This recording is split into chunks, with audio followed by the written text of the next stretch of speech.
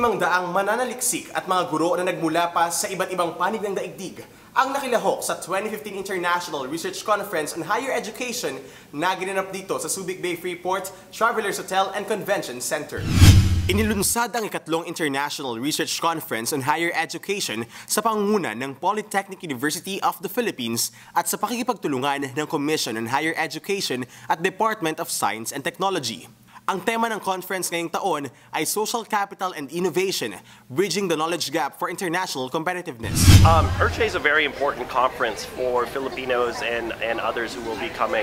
They'll learn about best practices in research, new strategies for research, and trends.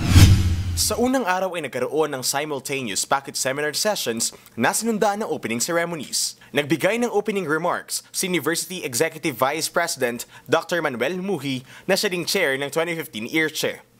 At tumayong keynote speaker si Dr. Regis Romero ng R2 Builders Group of Companies. I am telling you about this not to brag but illustrate the goodness of God to me and the importance of hard work and honesty. We expect that a lot of research will be undertaken, especially on the social and civic concerns. And there are a lot of scholars and researchers that are here that will probably provide the needed structures that are models, especially in other countries.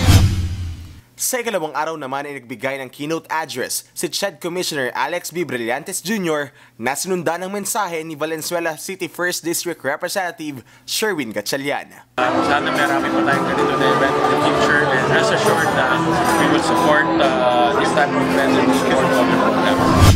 Samantala, bibigyang pagkilala ang mga natatanging pananaliksik at poster presentations sa kauna-unahang Nemesio E. Prudente Excellence in Research Awards. Ito ay gaganapin sa December 5. Muli mula rito sa Subic Bay Freeport, Dominic Bolo, Observer.